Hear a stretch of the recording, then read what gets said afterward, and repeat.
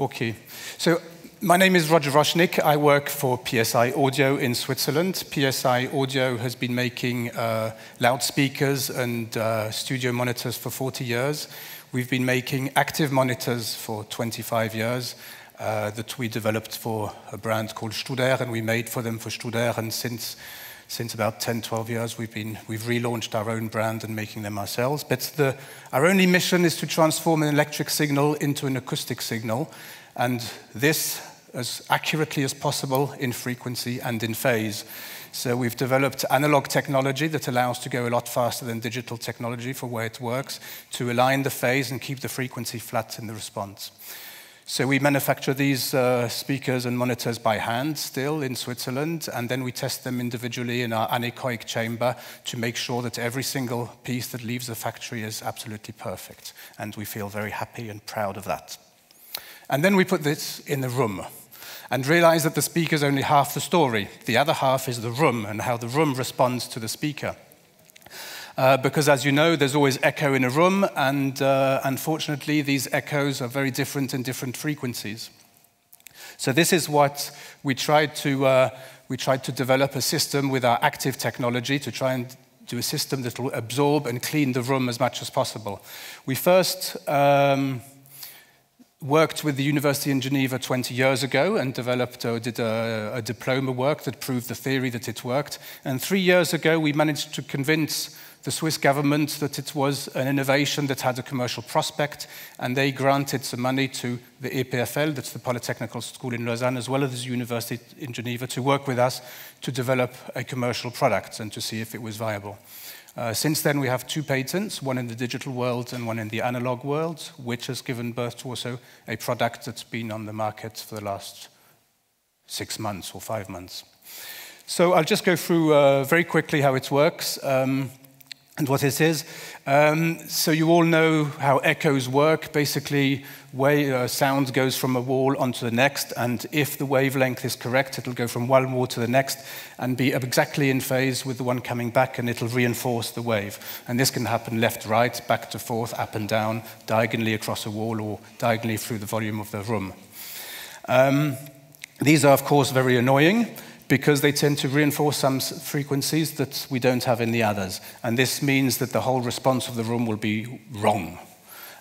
Just one thing here, I'm not going to go into details, but one thing you should remember is that there is a correlation. If you have we reason in terms of pressure all the time, because that's what we hear, that's what we measure, that's what we try and reproduce. So pressure is pressure going up and down in the air. Like in weather forecast, when you have high pressure, low pressure, you have wind going one way or the other. So here the same, you have molecules of air going very slightly back and forth. This is what we call the acoustic velocity of air. And this is what we try and control, the velocity of the air, to try and control the pressure in these frequencies. What you should realize is that energy conservation dictates that when the pressure goes up, the velocity goes down and vice versa. So they're in opposite phase. But they always have to be, the energy is the same. So when a pressure wave comes against a wall that is rigid, the speed is 0. De facto, by definition, that means the pressure will be at its peak, highest, and that will create the wave to go back. Just an illustration here of one position of different waves coming back and forth that can create peaks if it's an addition, and then nulls where there's none. And this is very disturbing when you want to hear an accurate sound. Yeah? There's different ways of dealing with this. Okay? Here we've represented the different ways of dealing with room modes. On the left-hand side, there's the recording room where you record instruments, acoustic instruments here, and then there's the reproduction room where you're going to listen to the speakers. So the first example here is the EQ. Oops. So here EQ. So in the recording room, you can basically filter out the frequencies that are disturbing in the place where you're listening so that you don't hear them. And you can do exactly the same in the listening room. EQ, yeah. And you can do exactly the same in the listening room. The problem with this is that it has to be set up properly, and then it only works in one single position. If you move, it doesn't work anymore. You have the bass traps. That's basically a passive system that will absorb quite efficiently a certain amount of energy, and this works in the recording room and the reproduction room. The problem with this is it tends to be either broadband and absolutely enormous, or it's very small bandwidth and it's a lot smaller. It's also fixed, it has to be tuned to the room and all the rest. Noise cancelling, of course, if you're listening here, you've got a frequency disturbing coming from here. You can send in the same frequency in the opposite phase so that it annuls the frequency here. So that works quite well. If you've got a single frequency, you set it up properly, you don't move anything, it works quite well. And then what we try and do is we try and have the same process or the same effective passive absorber, but a lot more efficient. So what we try and do is remove the wall and take away the wall, because that's the disturbing, that's where the echo comes from. It might be disturbing here, but it comes from the walls, and that's what you have to try and get rid of. So we like to call the AVA system, that AVA is acoustic velocity active absorber. We try and call it an anti-wall, because that's the effect it has. How does it work?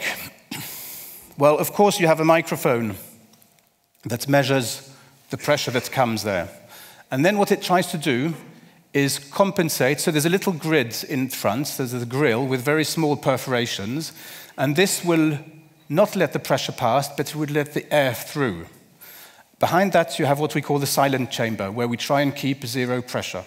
So what you should imagine, if you have a bucket full of water, at the bottom of the bucket full of water, you have pressure inside, but no velocity. If you punch a hole in it, or a few holes, the water will come out with velocity, with speed, but no more pressure. This is what we try and do with this grill, is that one side there's pressure and the other side there's velocity. And this velocity, so you have air going in and out through these little slots, and we try and compensate that with a membrane going back and forth. Behind that membrane there's a closed chamber where all the rest of the energy is absorbed. So in terms of energy, most of it is absorbed through this acoustic resistance and the rest is absorbed in this chamber. I'll just want to explain a bit better how it works, but this is, imagine if you have a big door that's about 2 square meters, or a wall 2 square meters. When a pressure wave comes against it, if it's rigid, it'll go back, the pressure wave, there'll be an echo. So what you can do is move it back and move it forward, so that you're absorbing all the pressure that comes towards you. That's understandable, I guess, and this is what we try and do. Now, instead of having 4 square meters, we try and do it in something much smaller than this, like this size. So inside here, we also do the same effect, but you have to move much faster. So you're using more speed and less pressure. And you're changing the impedance, the acoustic impedance of air, that is the ratio between the acoustic pressure and the acoustic velocity. So in normal air, when it comes here in front of your door, you have an impedance of about 400 pascals per meter second, pressure divided by speed. And when you come down to here, to have the same effect as these 4 square meters, you need an impedance here that we achieve around 100. So we're modifying the impedance of the air, and that's what makes us a lot more efficient than this 2 or 5 square meter moving backwards and forwards, which, by the way, would be extremely difficult to get it moving at 50 hertz. So that's how it works, basically. So you should imagine it when you turn it on, it'll have the same effect as this door that you move back and forth, or you could say this is just an open window where the pressure just goes straight through. So this has the same effect as an open window about 1.5 meters radius around it. That means about between 15 and 25 times the size of this object here. So this is illustrated here, where you can see in a corner one of these elements with 100 pascals per speed unity, and then a bit further, about a meter and a half, you get up to the 400. And the effect is, if you put it in the corner, this is only the first mode of pressure. So this is, here we're looking at the impedance, and here we're looking at the pressure. Not quite the same thing, but you can see the effect that it'll have on the pressure. Now, the theory says we want to measure how, so we simulate this and see what the effect is in a room. Everybody knows Sabine's law and what the equivalent square meters are. And this is what it looks like with 1 AVA in black, 2 and 4. So we can see that there's a proportional, it's proportional to the amount of AVAAs you have. And here we tried it with different rooms going from 6 square meters to 54 square meters that represent the different modes, and with different absorption coefficients from very low to something quite normal. So we can see that there's a kind of trend here, and we can see that one of these objects has an efficiency of about 5 square meters down to 2 square meters. That's the theory.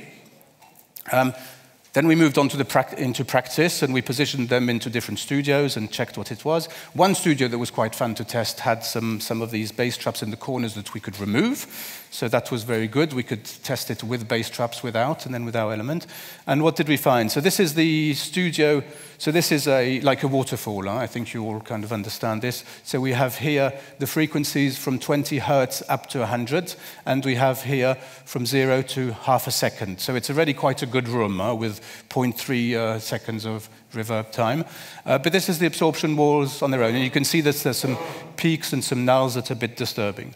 Then we put in the bass traps again, and this is what it looks like. And we can see that the bass trap that we had quite a good effect in this area here only, but it had no effect down here.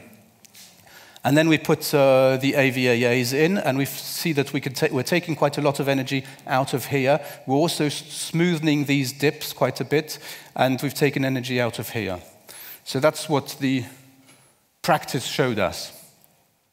Out of all this, we tried to develop a graph. Now, you must understand that where you position them in your room has an enormous importance, because you could put it somewhere against the wall that doesn't contribute to one of the negative frequencies that disturbs you, so there it'll be totally useless. And there's other places where it's extremely useful, where most of the energy and the pressure is highest. So if you position them in places where the pressure is highest, it'll have a lot more effect than in low ones. But this is basically the curve that we came up with, where you find that one of these has up 3 to 4 square meters between 15 and 100 hertz. And it'll depend on the size of the room, the type of absorption, and typically where you put it in the room. What people notice when you turn them on and you put them on is that you're getting rid of quite a bit of these modal frequencies in your room. And of course, well, you hear the echo that is a lot shorter in time, and that's the first thing that people notice, is that the reverberation time is shortened. But you also find homogeneity in the frequency response, because the peaks have disappeared, or at least come down quite a bit, and the nulls has gone up, which makes sense. But the other thing that lots of people have, and there's also in this frequency response, lots of people said, haha, the mids and the higher frequencies are a lot cleaner now because there's a lot less masking effects by the low frequencies. And sometimes you can't even hear the difference in terms of time, but you can hear the tone of the typically voices and instruments a lot better because there's less masking effects by lower frequencies. And the other thing, of course, is the source of the sound and the location of the sound. If you have more direct sound and less indirect sound, the location of the sound will be a lot more accurate. So lots of sound engineers said, aha, when we turn them on now, yeah, you can hear that the bass is cleaner and tighter, but also I can hear that the source is a lot more cleaner and comes from this direction, and you can position it in the stereo picture a lot better. Voila. A few limitations, of course. Well, we developed it to go from up to 150 hertz. So basically there's a high-pass filter somewhere around 15 hertz, but it goes right down to that and up to about 150 hertz. So it does a very good job there, but it won't turn a squash room into a perfect studio either. That is true. The other problem that we've had is how do you measure it? Because we can put it into a room and test it and say, right, okay, this one performs like this, measure everything in this room, in this position.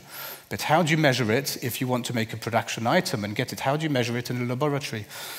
You can't really measure pressure and the effects, or you'd need a standard room and say, right, we'll measure them all in this room. And then you say, what about if you have different dimensions? It's quite difficult. So what we had to develop is a system to measure the change in speeds that it does when it's on and off. So that means you want to measure the speed of these pressure waves down to 20 hertz. That is extremely difficult to do.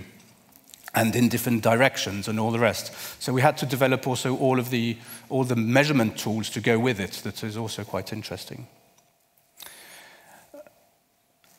But the key advantage is, well, of course, it's perfectly stable and there's no settings required. It's broadband. You put it in a corner and turn it on and it works. The idea is it tends to absorb everything that comes to it, but it'll be most efficient there where the pressure is higher, and that's the modal frequencies. Absolutely no sound emitted. It's not anti-noise or anything like that. It is absorption. No alteration of the direct sound. So your direct sound, what comes out of your speakers or your instrument, has not been changed at all. It's an acoustic solution for a room and not for the source. It significantly reduces all the modal reverberations, as I said. And you can switch it on and off. You can move it around. You can take it, if you're doing recording somewhere else, you take it with you, and it's a movable asset instead of a fixed asset. Danke für Ihre Aufmerksamkeit.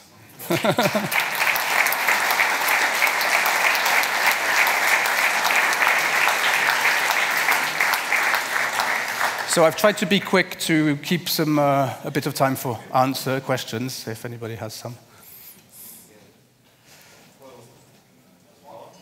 1, 2. You in the picture of the electronic diagram, there's obviously a microphone employed. Yes. But where did you install it in front of it? It's just behind here. So it's behind the gaze, behind the acoustic resistance? No, this is just mechanical protection out in front. And then there's a microphone. And then behind that, there's this micro-perforated sheet. You say it's an absorber, but it's electrical. Is there a maximum amplitude of sound it can absorb? So it's basically, well, that's a design choice. We've designed it to kind of peak around 118 decibel. That is quite high, but again, in low frequencies, you can get to there quite quickly. So when it peaks at about 118 dB, what happens is it's just working as much as it can, and that's it. And then the equivalent surface probably goes down a little bit, but it's still absorbing. There's nothing wrong with it. But the equivalent surface will go down a little bit. So if you want to use it in a rock stadium, for instance, you need more. Well, each one of them you put in will be as equivalent to about 4 to 5 square meters of a window that you open in the room. That's it. And in a rock stadium, it won't make much effect. You need to open a lot of these windows. But in a studio, it will have quite a lot of effect. We recommend having 2 to keep symmetrical characteristics in your listening.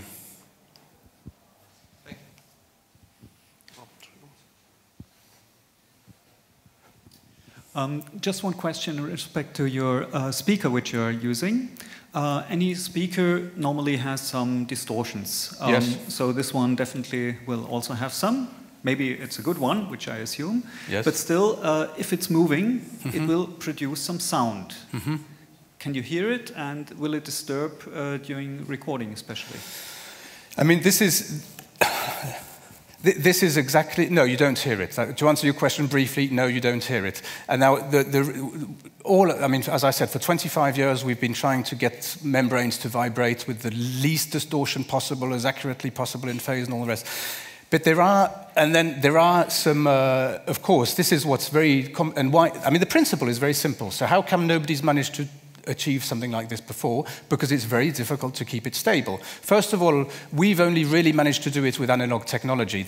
It's because you have to keep the distance between the microphone here and the membrane as small as possible. That means you have to be as quick as possible, and that you can only achieve with analog technology without having to convert it into digital and back again.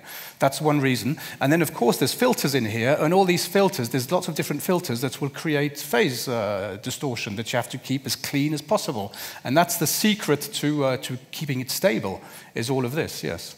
So yes, that's the tricky bit, is to keep it stable. Make it efficient and unstable is easy. Make it stable and inefficient is very easy also. But to make it efficient and stable is what the aim of the game is. But the speaker we use is just the same speaker we use in our monitors because we know it very well, and yeah, that's the obvious. So I'm surprised that nobody is asking for the price. Isn't that discouraging? Well, I mean, it's not supposed to be a commercial presentation, but you can go and look on internet. I mean, we have it's sold by all our representatives, and. Okay. But to answer your question, I mean, the idea is it's approximately 2,000 a piece, without VAT and stuff. What hints are you giving for its application? So, as you explained, you have to find the right spot. Yes. So, sorry, what was your question? Well, how do you help to find the right spot? Okay, it's very complicated and difficult to measure. But what we find is when you do put them in a studio, it's very easy to get them to work properly. So in most studios, we recommend a minimum of 2 of them to keep it symmetrical.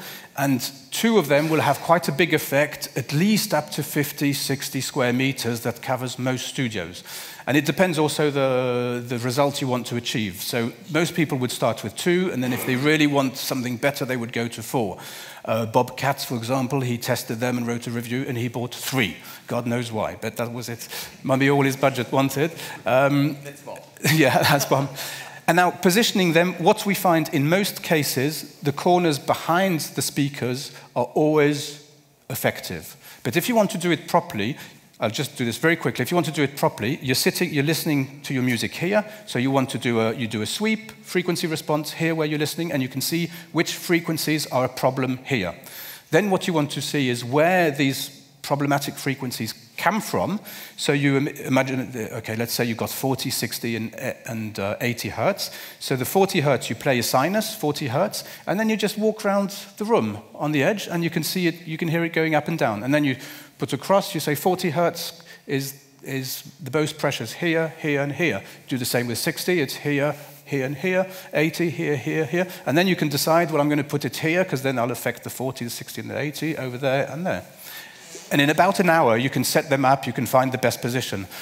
Bear in mind also, it doesn't have to be set up like a monitoring system that's to the millimeter, has to be correct. If you move it a little bit and it goes down from 100% efficiency to 98%, it won't make a big difference. We have demos also this afternoon in the Tone Studio room. I think there's still some place on there. Okay, so we're at the end. Okay, then we will have lunchtime. Mahlzeit.